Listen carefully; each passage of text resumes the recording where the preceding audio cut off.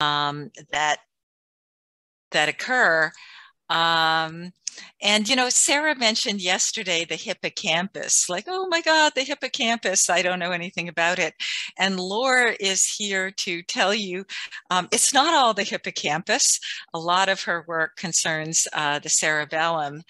And I think that knowing the neural substrates is worth it. This is what I want to say to this group, because I think it has implications far beyond just being able to name parts of the brain. In thinking about the neural architecture of how the brain really does it, we can draw implications for behavior, for design, and more. So to just introduce Laure Rondi-Reig, she's very much a product of France. Her PhD is 1997 in neuroscience in Paris. And then she spent a postdoc at MIT. But following that experience in the US, went back to Paris and moved through the sort of ladders of the French academic system, so that now she's a leader of a group within the CNRS in a building at the Sorbonne. Her address is a forbidding building B, étage 5. I once visited. It's fairly much of a challenge to find it, but it's a really inspirational lab where she does both behavioral and neural work with rodents and with humans, including children, including the aging. So welcome, Laure. Thanks so much for being with us. And please put questions in the chat as they occur to you. Yeah. Thank you, Nora, for this kind introduction, and thank you for the organizer for this great meeting. I have to say it's a pleasure to share my work with you today, and it's true that it will be more neuroscience influence. So I hope we can discuss at the end of the talk and try to make link between the different cultures. So I'll try to share my screen. Let's see. Okay. Should be okay now.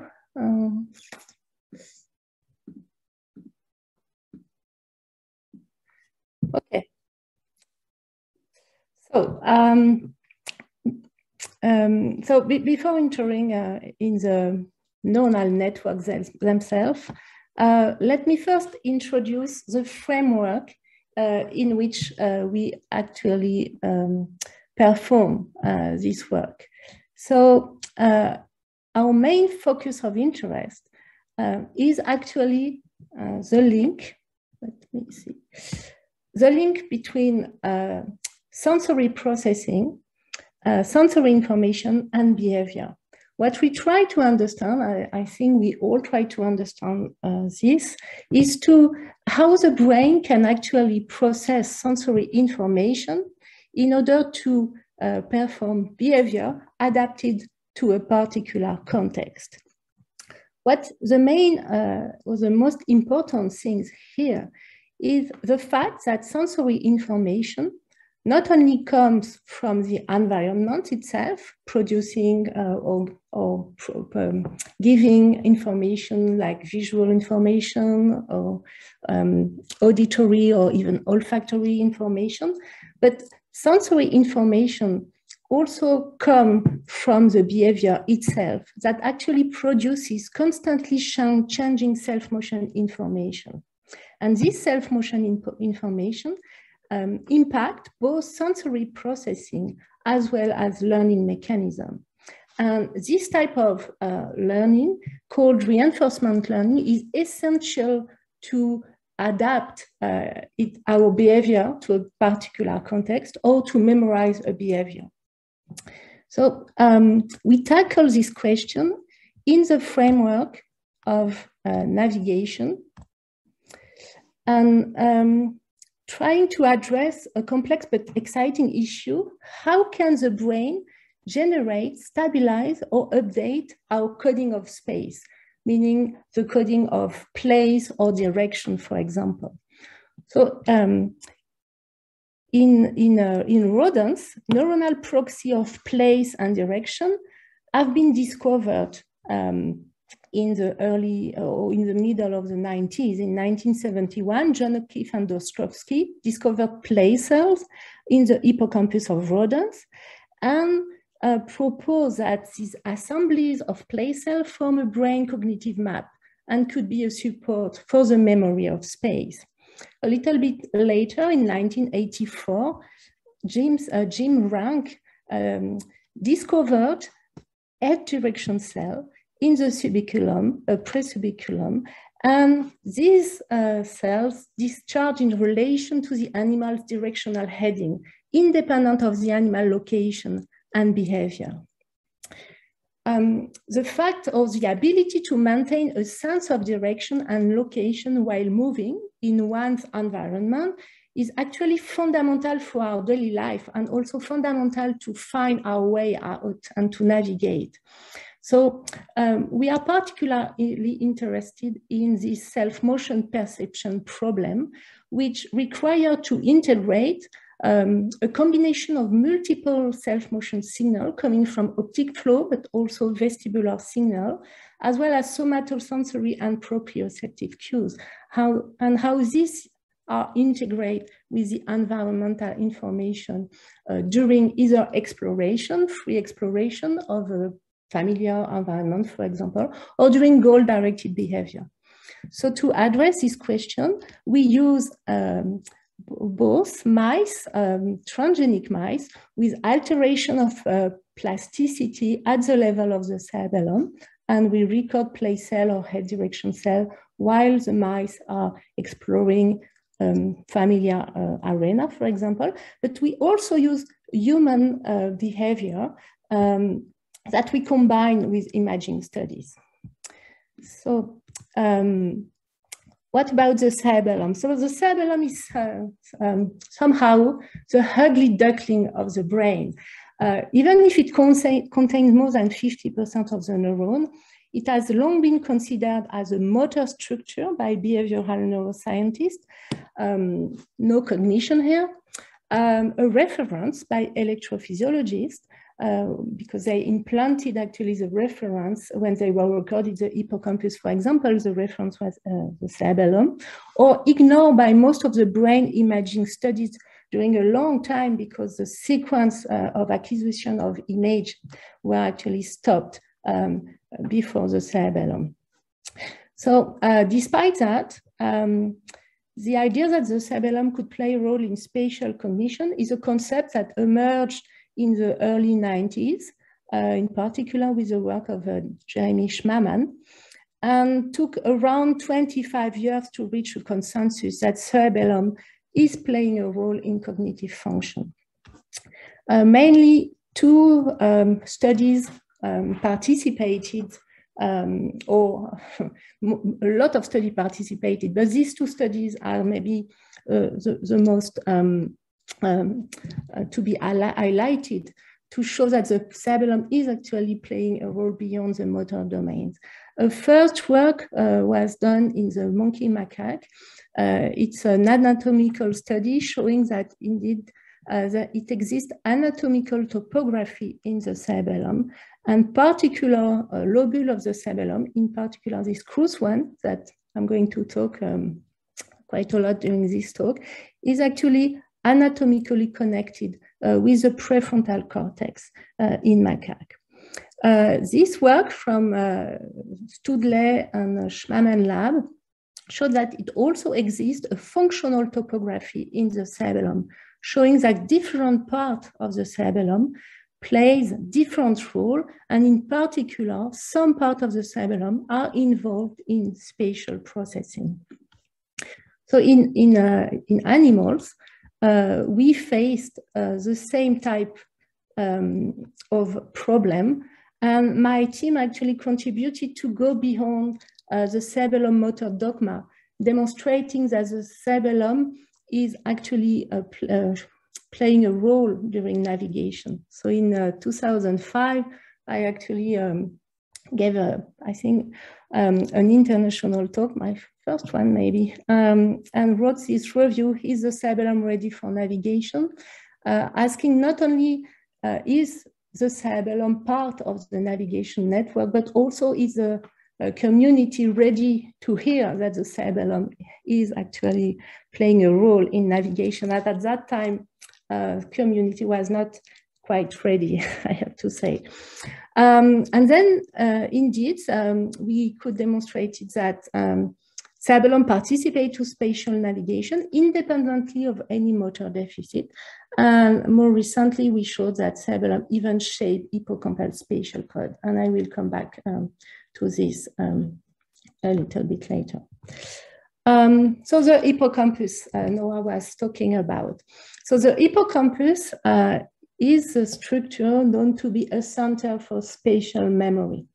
The discovery of this hippocampal place cell by John O'Keefe and Ostrowski in 1971, followed by a behavioral experiment by Richard Morris, for example, showing that the inactivation of the hippocampus altered navigation or spatial learning in a water maze, was the basis for the idea that the hippocampus is a center for spatial memory. So when we began this story of the cerebellum that could influence hippocampus activity, we looked at the anatomy.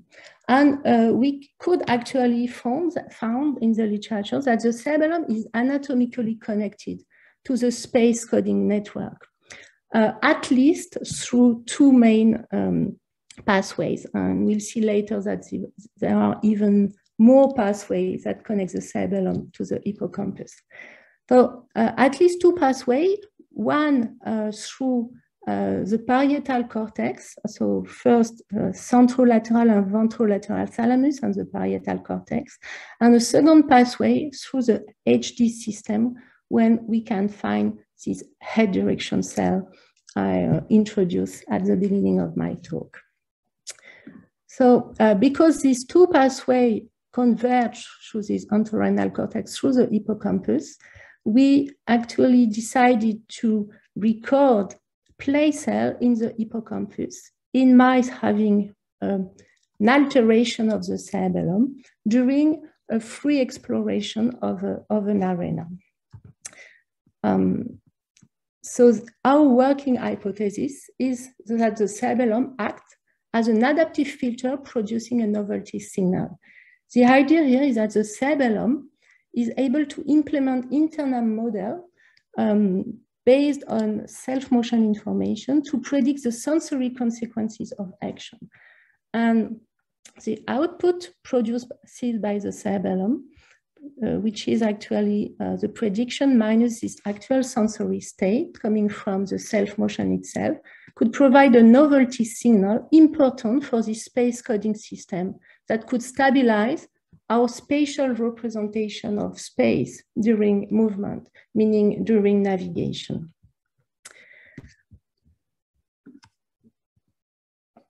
So what we did is that we used two types of mice. The name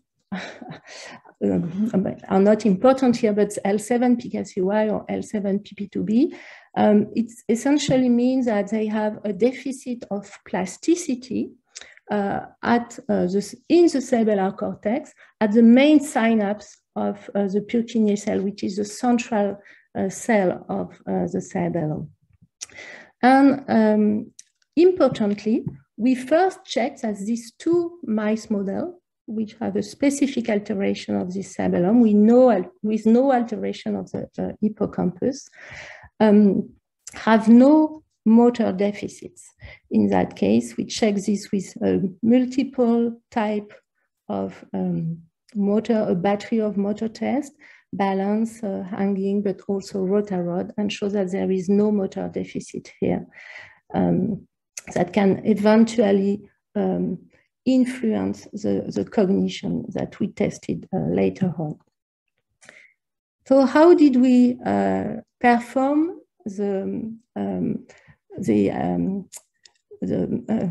how did we investigate place cell activity in these 3D behaving mice? So we used a circular arena like this, in which there is an object that mice can use in order to explore this arena that becomes familiar. So here there is two types of experiment, one in the light, in the presence of object, and one in the dark, in which mice have to rely on self-motion information in order to explore this arena. So to make too long story short, what we observe in these two types of mice is the following. First, we show that an alteration of, in that case, it's a long-term depression plasticity, impaired the stability of place cell only in the dark, which was the case here. Whereas in PP2B mice, they had actually an instability of this place cell only in the light. So it shows that different computation in the cerebellum affect or impact the stability of place cell in different sensory conditions. So following this result, we actually realize that the cerebellum, when it is impaired, is also able to impair the memory of space. However, as you all know, navigation is not only a memory of space, it's also the ability to find a goal in a particular environment and to find the way from the departure point to this goal. So we, and this was also the idea put forward by Howard Eichenbaum and colleague, that the hippocampus is not only a center for memory of space, but also a center for episodic memory, with this idea that the memory of the what, where, and when is actually also hippocampus centered. And the discovery of hippocampus time cell put forward or strengthens this hypothesis.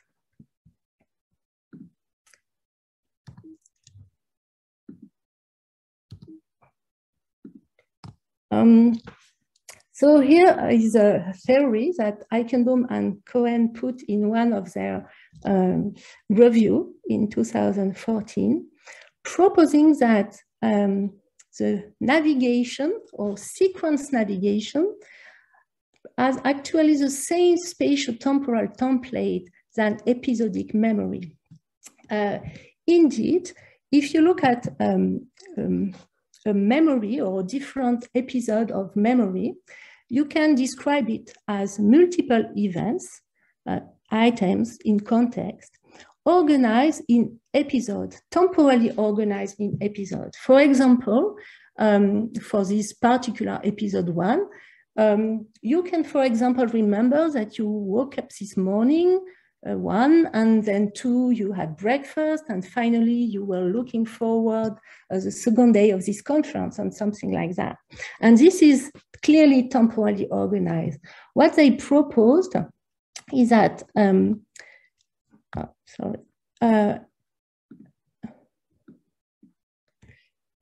actually sequence navigation is organized with the exact same spatial temporal template with places,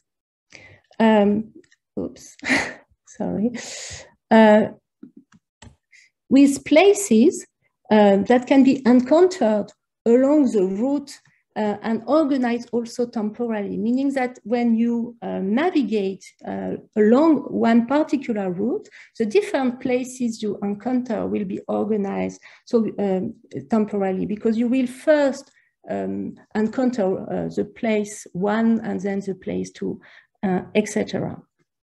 So because I worked, when I was in Boston, I worked at MIT, but I also worked with Howard Eichenbaum at Boston University and was clearly influenced by this theory. I therefore imagine a task, the STAR-Maze task, in order to evaluate at the same time the spatial and sequence memory in a particular navigation task. So I first invented it in mice, and then I adapted it using virtual reality for a human study. So let me first show you a result that we obtained with Francesco Battaglia, a friend and colleague, in which we recorded hippocampal so-called play cells in this STAR-Maze task. And what we observed, so here in color, you have the activity of one particular play cell, and when it is orange or yellow here, it means it is where the play cell or the hippocampal cell is actually activated.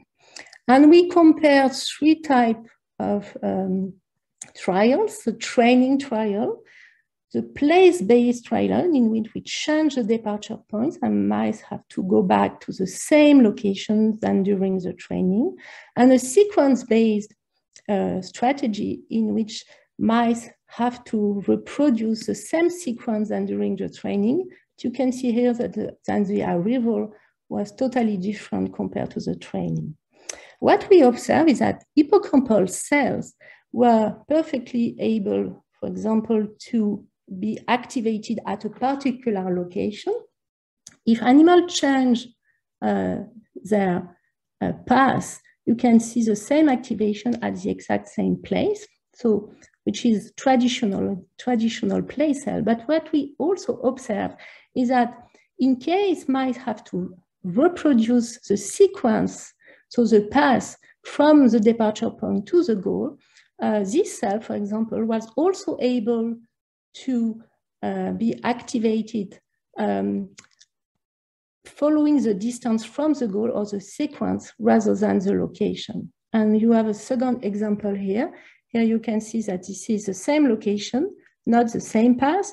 And here you can see that these two, the blue and the orange, are the same path. And that in that case, the cell is activating depending on the distance from the departure point and not depending on the location. It would have been here in that case. So following this, we actually tested the activity. So we wanted to test the activity of the brain during the learning of this task in human, and to look at the global network rather than only at the hippocampus activity. So to do so, we propose to volunteers to try or to learn this STAR-Maze task while they were actually in a scanner. So they were able to see the screen being in the scanner, and they had a keypad in order to navigate in this virtual environment. So let me show you. This was the first one we did. We have now new environment. So at each intersection, the subject need to decide to turn right or left. You see that there is a virtual, there is a environmental cues all around. And then they can also remember the sequence of movement at each intersection. So in that case, left, right, right, left, and right. And in case they reach the proper location and use the proper sequence, they receive this virtual gift. So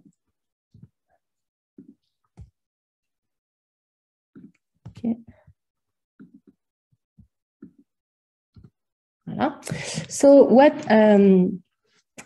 what we wanted to know is what were the different brain regions activated during this, the learning of this navigation paradigm. So what we compared for the different, for this different trial I will show you is the activation of the different brain region in this first alley that was the same in each different trial. And what we observe first is that during the learning of this trial, we had an activation of the hippocampus bilaterally together with the medial parietal cortex, the medial prefrontal, the striatum, dorsal striatum, the caudate nucleus. So these three were not so surprising, but also the bilateral activation of the cerebellum, and more particularly, activation of this lobule 7 across 1 that correspond to the region that has been described by Strick to be connected to the prefrontal cortex in the monkey. If you try to memorize this network, you will see that in the following slide, half of this network will serve different strategies. So indeed, what we actually did in this task is that once people have learned the task, what we can do is that we change the departure point. We don't tell people that we change the departure point, and they can spontaneously use either the memory of the sequence of turns, the right, left, right turn, in order to go back to this location, or they can also remember where was actually the location with the learning departure point. So learning departure point was here in 1, and this was actually the arrival. And what we actually saw is that, so it's true in mice and also in human, and it's equivalent in women and males. Both use place-based and sequence-based strategies, so the blue as well as the green. And in humans, there was a preference for the sequence-based strategy. Interestingly, and we can discuss that later, we can modify this ratio, place-based versus sequence-based, if when we change the departure point, the view the people see is very different from the view they have seen before during the training. So we did that, and we could separate people depending on the strategy they were using spontaneously. And so we looked at the activation of the brain at that time. And if you remember the network I showed you during training, you can see here that in the place-based strategy, we observed half of this network activated here, with the left cerebellum, again, CRUS1 activated, the right hippocampus, and the medial parietal cortex. And for the sequence-based strategy, it was actually the complementary network, also showed during training, and again, always during this first alley, so meaning before the behavior itself. This time was the right cerebellum CRUS1, the left hippocampus, and the medial prefrontal cortex. We performed functional anatomy analysis and to show or to investigate if there were particular correlation or activation, correlated activity between structures that could correspond to either the place-based or the sequence-based strategy. And what we observe here, so you have the ALO score here, for example, and the EGO score in green. What we observed is that the ability to be successful in the place-based strategy is actually highly correlated with high correlation between the activity of the medial parietal cortex with the left cerebellum. And hippocampus is activated, but is not correlated with the activity of the cerebellum. In sequence-based responses, we observed that a high correlation between the activity of the left hippocampus and of the right cerebellum. There was also high correlation with the prefrontal cortex, again, known to be anatomically connected with the cerebellum Cruce1 and also with the hippocampus. Interestingly, when we compare with the activity we can see during the motor behavior itself and not during the different trials, the cognitive trial, we could really demonstrate that there are two separate networks, one cognitive network and one motor network. So the cognitive network I just described you, involving hippocampus, cerebellum Cruce1, parietal and prefrontal cortex. And this motor loop involving primary motor cortex and other region of the cerebellum, in particular this level 6, 8, 9, and 10, 9 and 10 being more vestibular structure in the cerebellum. Fitting also the functional topography that has been described by Studley and Schmamann.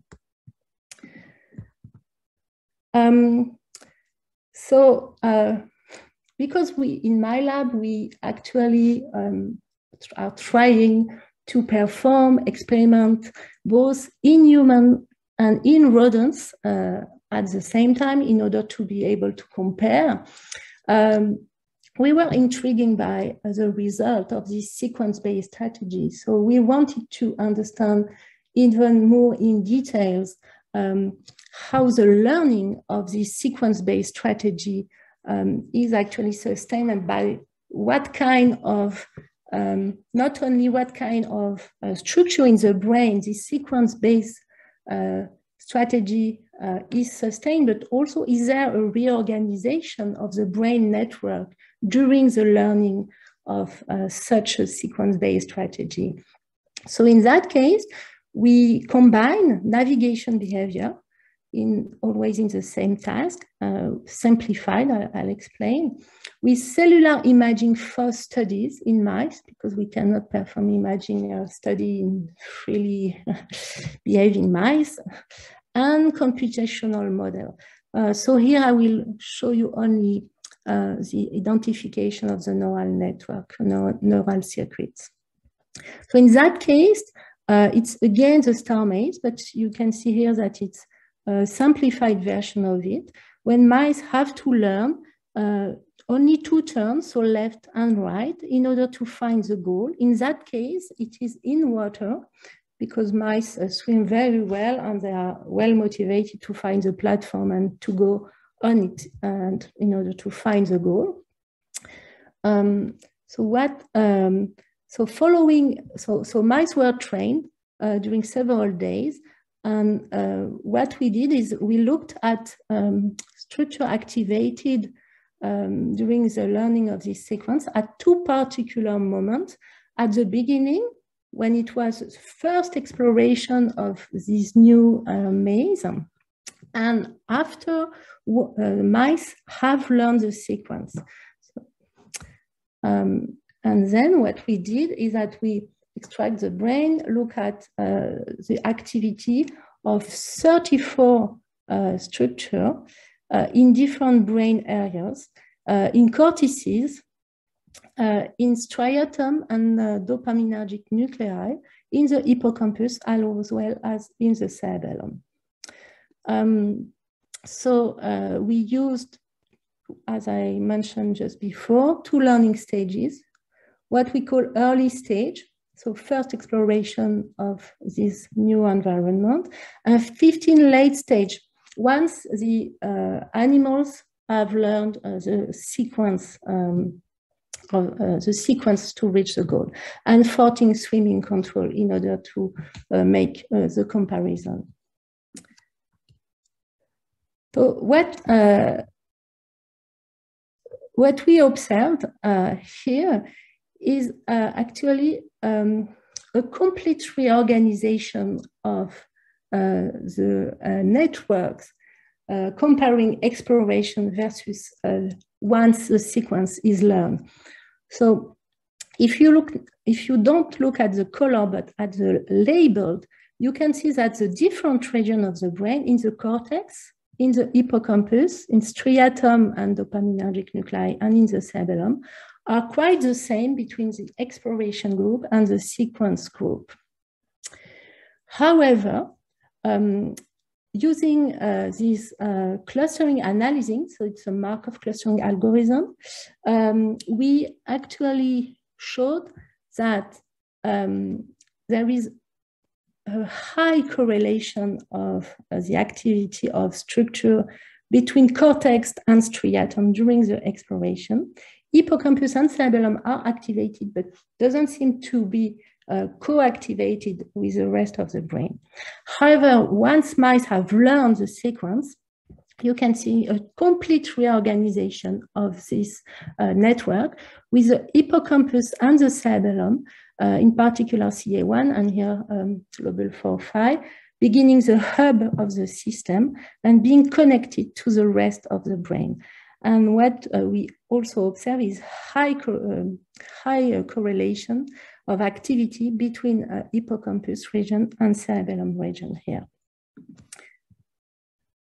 So just to summarize, in sequence-based navigation, the transition from the early stage to the late stage is accompanied by a reorganization of the underlying networks from a restricted to a global network with a prominent role of the hippocampal cerebellum interaction in that case.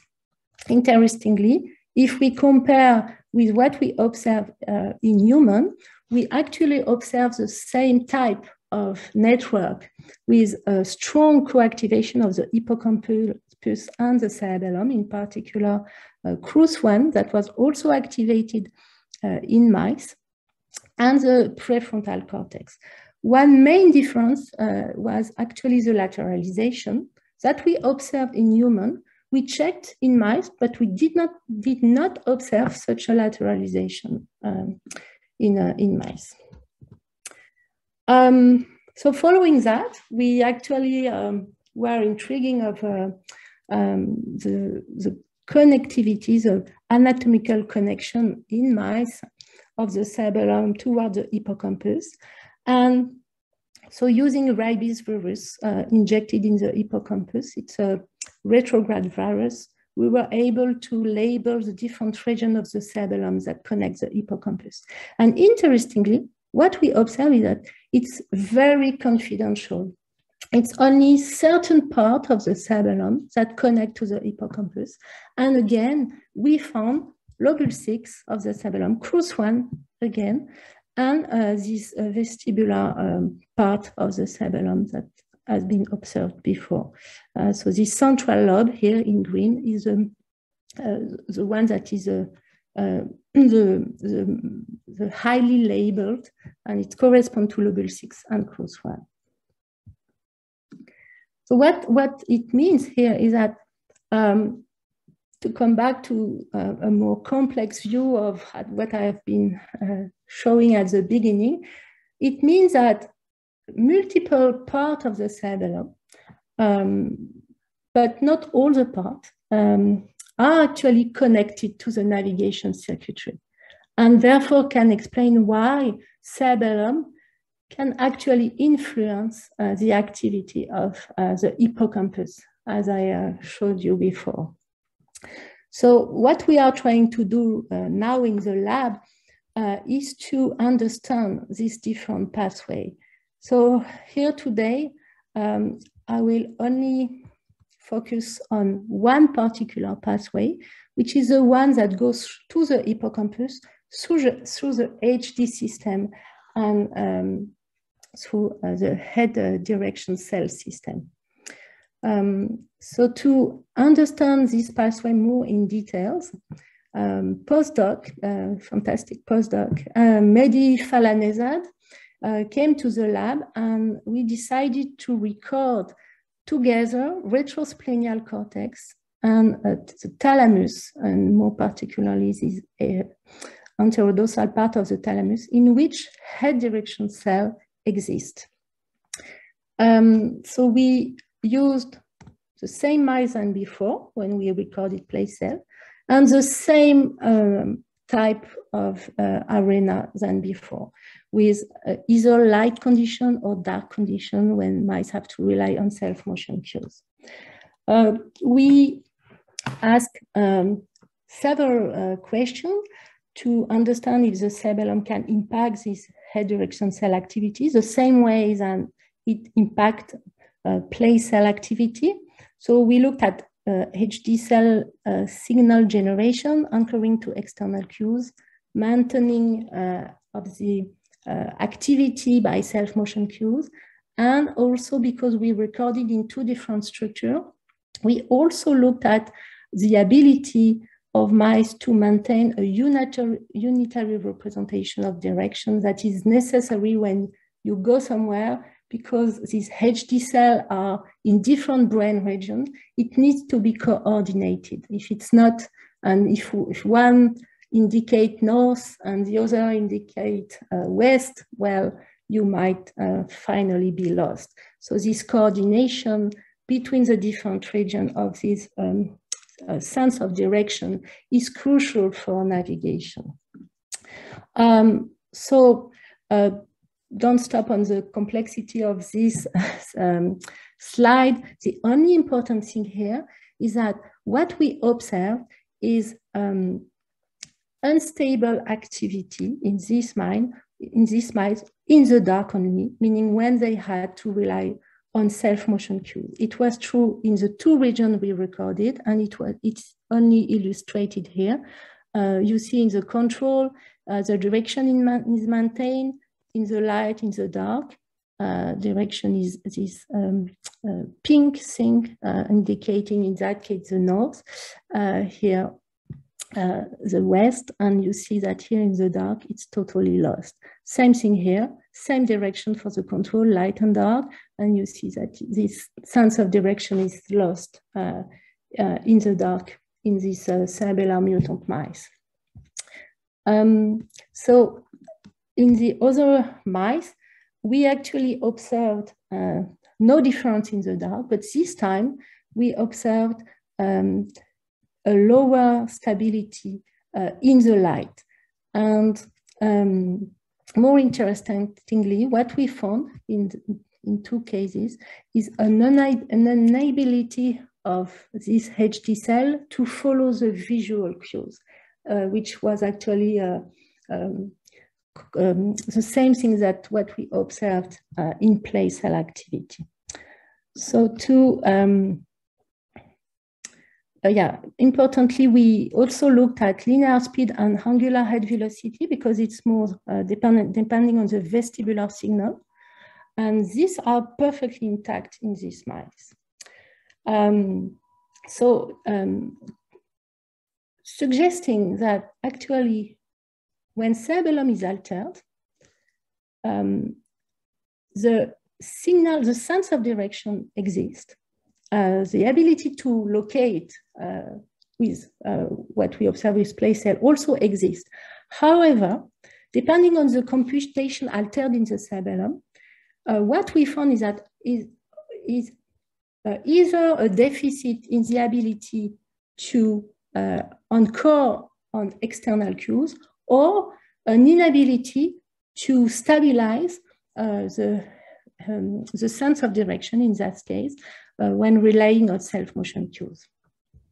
And if we compare with what we have observed in place cell in the same mice and same condition, we actually found the exact same deficit. Again, a deficit of being able to maintain a sense of place and a sense of direction in the dark in one case, and an inability to anchor during movement on the object in the light in another condition. What we are now trying to understand is what could be the processing or the computation performed by the cerebellum to explain this. So what we have shown for sure, and that this is maybe very important when we try to understand navigation, and in particular in the fact that during navigation we are moving in a particular environment, is that the cerebellum is involved in self-motion processing. And depending on a different cerebellar computation may actually modify the weight put on these self-motion cues.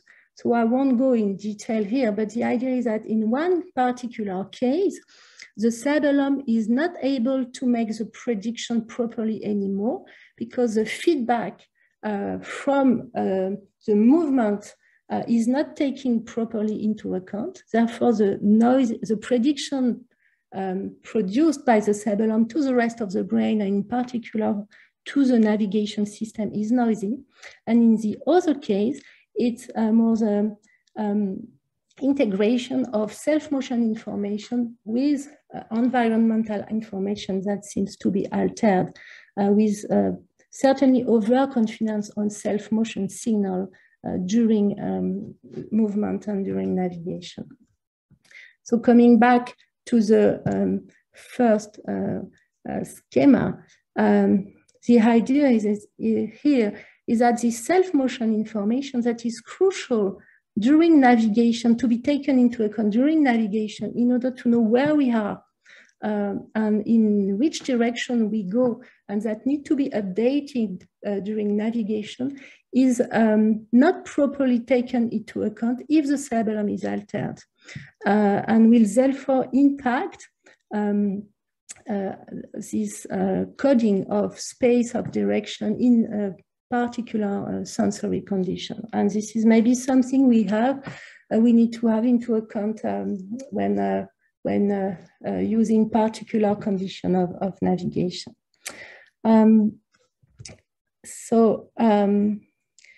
Just to conclude, one last slide. I talked about this unitary representation of direction that is really important in the brain, meaning that the different HD cells need to have a coordination of their direction during movement and during navigation. So what we looked at is there any correlation or irregular correlation between these two structures during our recording? And what we found is that there is only one case if there is irregular correlation between cells in these two structures, is during self-motion exploration in the dark and in this L7 PKCY mice.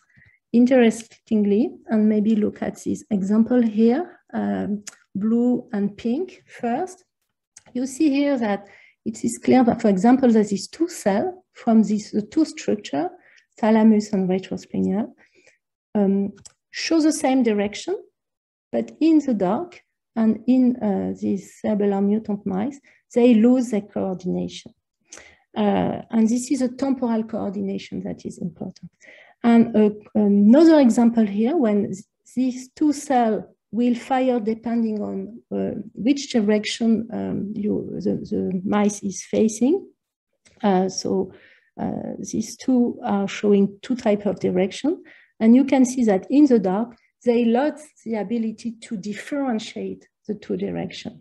So interestingly, it seems that the cerebellum might also coordinate this multiple attractor network, in particular when mice have to highly rely on self-motion information, and which is an important function for having a unitary representation of direction.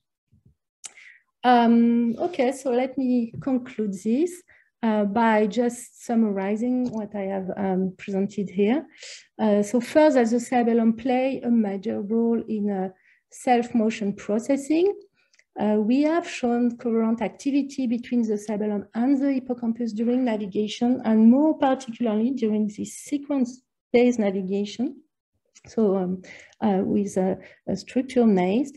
And we have also showed that it seems that the cerebellum is able to produce a signal based on self-motion sensory processing that stabilize and orchestrate the neural code during navigation, and in particular, direction and place coding. And let me thank all my team members, so actual team members and previous one, as well as our collaborators. So Mehdi Falanezad, Julie Lemero, Christelle Rochefort, Alice Paradis, Aurélie Vatillo, Arturo Torres Herrez, Pauline Obiang, Thomas Watson, Kigloy for the mice work, and Kinga Igloy for the human work, as well as our collaborators, in particular Neil Burgess here, and our fundings. I think I stop here. Thank you so much, Laure. People can applaud or virtually applaud. Thank you so much. I hope it was not too much of neuroscience. So don't please, if you want to complain, do it. It's a lot. Let me kick it off by asking a question about terminology. You talk often about place learning and sequence learning, sometimes about the cognitive loop and the motor loop. There are also pairs of terms like allocentric and egocentric, or allocentric versus inertial navigation. Are all of these distinctions in your mind pretty much synonymous, or are there subtle differences?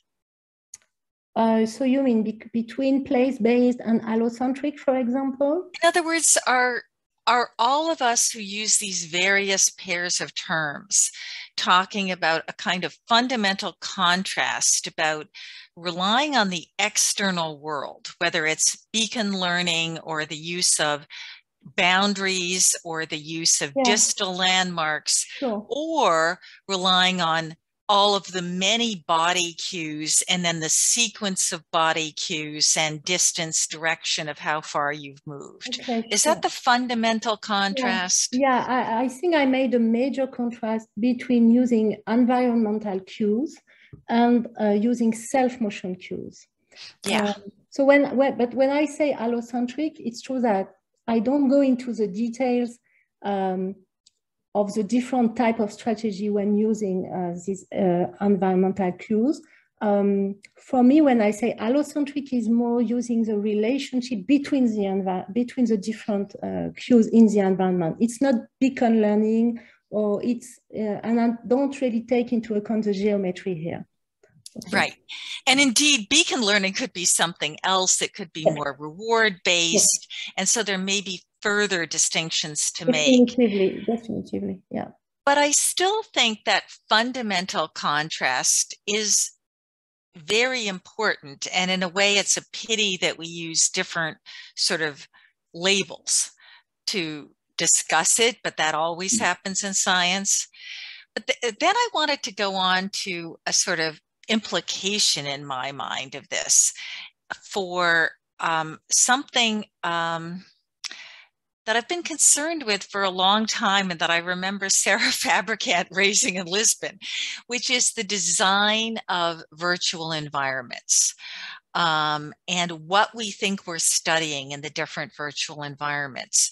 So in many of your studies, you show a really fundamental distinction between mice in the light, or I forget if it's mice or rats. It's mice in my case. It's mice. Mice in the light and mice in the dark.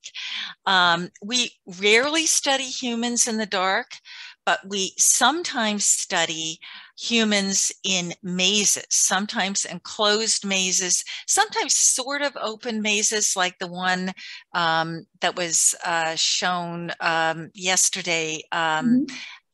that you can see the sky, but there's just hedges. And there's no distal landmarks. There's occasional punctate, a vase on a pedestal or something. Yep. Is that equivalent to learning in the dark? So that's a fundamental question, I think. This is why we did one of the studies I presented here with the mice learning in the star maze with no environmental landmark, but they just have to learn the sequence. And right.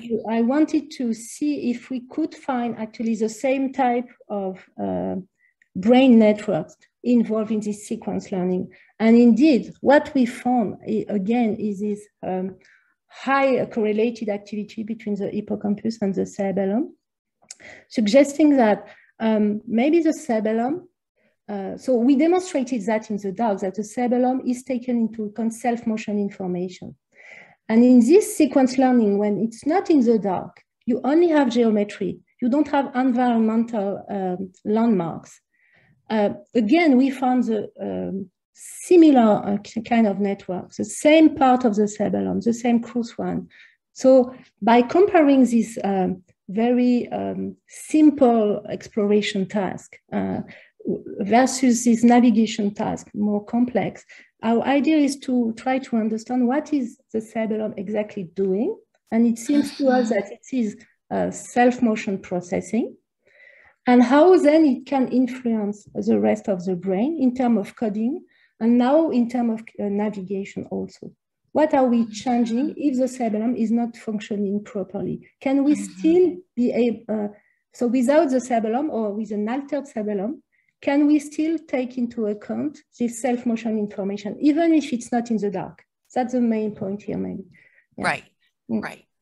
Now, in human VR experiments, especially if they're desktop and you're not moving, but that's the case with the star maze, and you're still finding those kinds of different networks, right? Yeah. So we thought, of course, about that. And what is interesting is that it's active navigation. It's not passive one. And this is a major difference. So the cerebellum has been shown to be important during active movement, not passive. And you still have optic flow. And for example, it is known that Purkinje cell, which is the main cell of the cerebellar cortex, they are activated by both vestibular information, but also by optic flow. And you have some proprioception also with the joystick.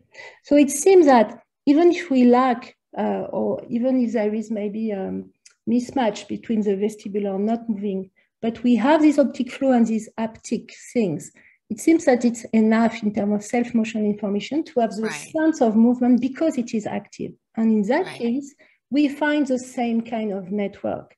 So maybe it's interesting. I was listening to Sarah Irina Fabricant talks yesterday, trying to imagine what would be a good way to help navigator.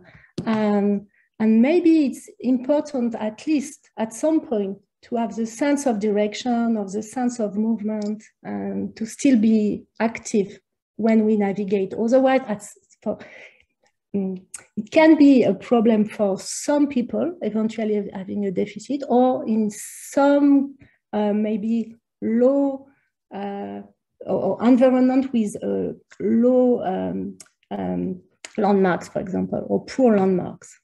So something we can discuss. Right. No, I just, to draw this out, to my mind, the contrast in the two exploration talks that we heard yesterday, the one out of our group and the one out of UC Irvine, one of the major distinctions was the Silkton environment being, kind of open, and there's lots of distal landmarks and lots of visual flow and etc., versus an enclosed maze where even the optic flow along a hedge is like, it's just hedge, like you're not getting a lot of optic flow. And to my mind, that's a really important distinction that sometimes we don't take seriously enough. But Sarah has a question about terminology in the chat that you could look at, or Sarah, maybe you want to ask it live. Thank you, Laure. I'm just giving you time to read, and it may be completely obvious or like stupid or naive question. It's just for my understanding. And thank you very much for your really thought-provoking talk, which, you know, engaged my brain muscles heavily, so to be able also to follow and understand. I was just wondering about, you had this one, you know, where the maze, and you were saying, well, the sequences of steps encoded, or I think you called it place-based orientation, navigation. Do I make that right analogy in terms of sequence or route sequence, and then, or sort of globally trying to establish? Yeah, so, yep. I would say that, so route knowledge would be for me the same that sequence learning, but it has to be active again, because in the literature you find, for example, experiment in which people are passively moved to one point of when they have to choose, and this is not the same in that case.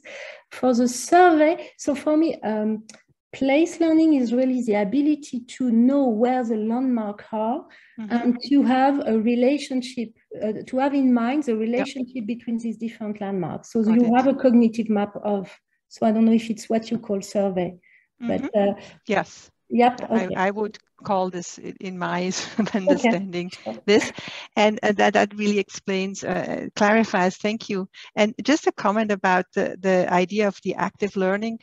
In one study, we modified the design of the navigation, the map assistance, and just a simple thing like having people stop and type in their own landmark. And you can imagine who would ever want to use such a navigation system, but just that actually did not slow people down in doing the task, navigating from A to B, but it helped them, because you were saying actively, proactively engage them while they're navigating. And even this kind of disruptive way of stopping is like, you have to choose 3 landmarks on your own and you have to type them into your system. That actually helped people in solving the task and finding their way back without the system more easily. So I think that was kind of a nice... Yeah, you said something very important, which is this active engagement, which I think has been also important in learning and memory field. And I think it's the case also in navigation. And maybe this, all what I have shown with the Cerebellar is actually this main point, is active engagement in the navigation, either by reminding the landmark where they are or changing the departure point. People have to think about it and really to realize something, to have in mind where are the landmark, where they have to go, or they have to plan the sequence. But because again, what we have seen in terms of activity, it's in the first alley. So it means it's before the behavior itself. So people are really thinking of the sequence of movement or where they have to go the place. So this active engagement, yeah, I agree totally with you. I think it's a very important point in navigation. Yeah. Just a tiny little follow question. Do you use, I mean, I'm sorry, I'm so naively asking, the mice that you use, are you actually modifying them also, like purposefully looking at quote unquote gender or kind of mice background in some ways? No, do you mean, did I compare mice? I mean, do people do that? I actually have never heard any of that. Do people actually purposefully looking at some kind of physiological differences of the mice, of your participants, so to speak? We would do gender or, you know, spatial ability. Of course, people do train the mice. We can do that. I mean, I have done that. I mean, individual differences at the level of individual. Yeah, we can score. We can score actually. Wow. The ability. Yeah, and we can have a sort of database. There's an old tradition of the maze bright and the maze dull rodents. There is such a thing. You can breed for that. Wow, I'm amazed. Thank you very much. You're welcome. Other questions? You can just unmute if you like. It's a... Yeah, well, maybe too far, but thank you for the question, and thank you, Nora and Sarah. And yeah, I'd be happy to chat in the yeah. I think there may be other questions, though, if we give it a moment.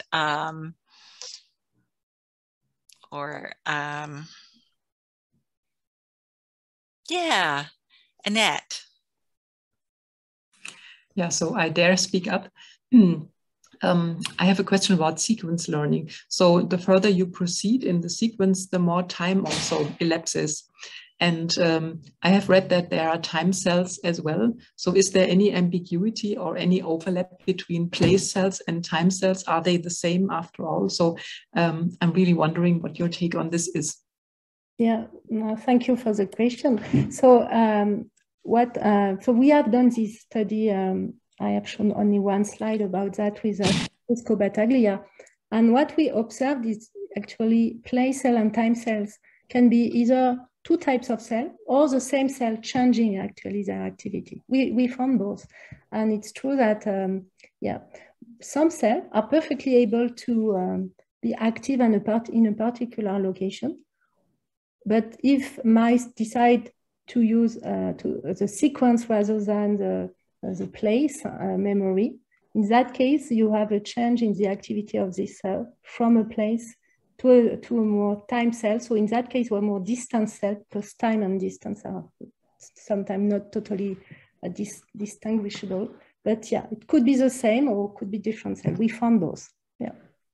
That's really amazing. Thanks a lot. Yeah, you're welcome.